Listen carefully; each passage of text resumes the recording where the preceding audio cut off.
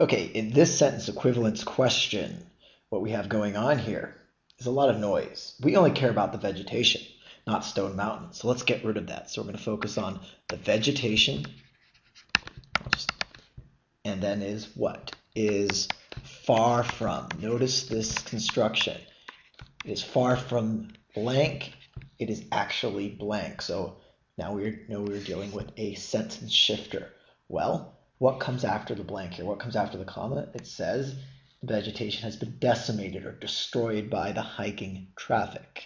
Therefore, we're going for a word that is the opposite of destroyed. So far from being perfect, untouched, unstepped on, far from that, it's been stepped on.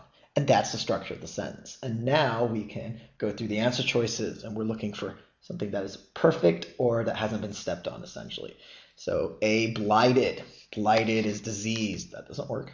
Endangered does not mean perfect and or unstepped on. Picturesque is a trap answer because look, it's Stone Mountain. It's pretty. Nothing to do with the sentence though. And then we get here to pristine. If something is pristine, it is perfect, spotless, untouched. That works perfectly. And then we go to the next answer choice here. That is undisturbed. So if the vegetation is disturbed, people have stepped on it. The opposite would be undisturbed. So you can see that answer works as well. Vulnerable. Well, it is vulnerable because people have stepped on it. But because we have the far from shift going on here, we, of course, are going for something that's opposite, not vulnerable here. So we end up with answer choices D and E.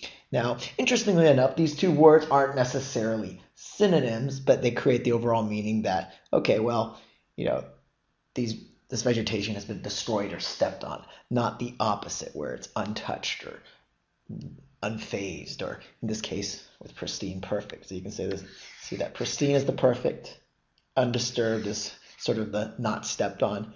Again, it's all intact. The vegetation is perfect, so we know that in terms of synonymous sentences, they're doing the same thing.